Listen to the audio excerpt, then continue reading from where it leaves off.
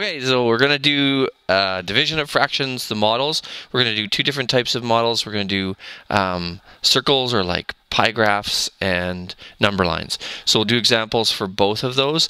Remember that at any time that you're doing a problem that involves the use of a model, you can go back and watch these videos and go through it step by step and pause it to make sure that you're doing all the steps that you need to do.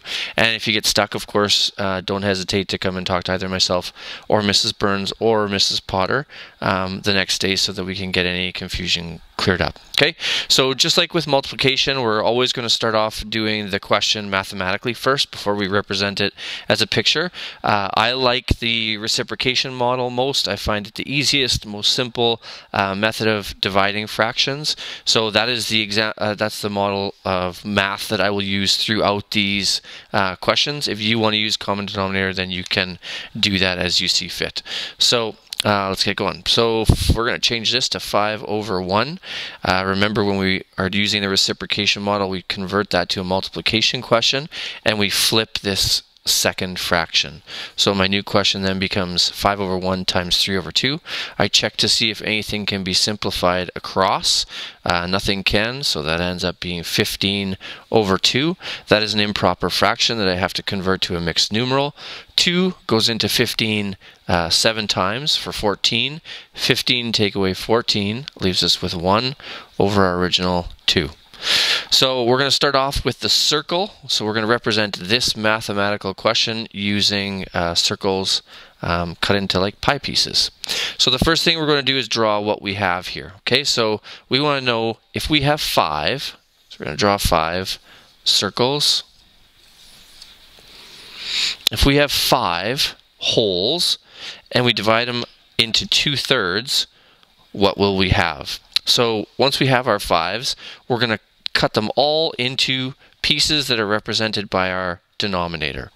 So I'm going to divide each one of these circles in 2/3.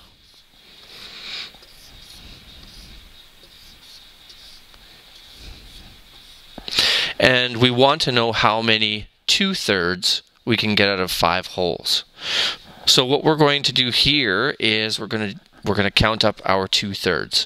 So how I would do this is I would take each 2/3 and I would use a number to represent it. So for example, here we have 1 2/3. So here's a third, here's our second third. Okay, so that's 1. Here's our second 2/3,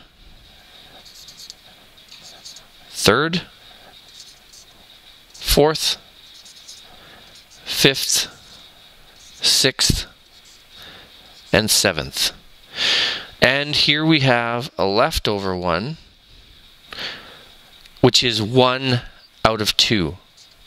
Okay, it's important to remember that when we have a leftover that doesn't make a whole, it is out of the number of total in our numerator. Okay, so it's not our denominator. So it's not out of 3, because remember, we're counting 2/3. So we have 7 2/3 and 1 out of 2 possible 2/3 left over. So we have 1, 2, 3, 4, 5, 6, 7. Our picture represents 7, and 1 remaining out of 2. That's how you would use the model circle.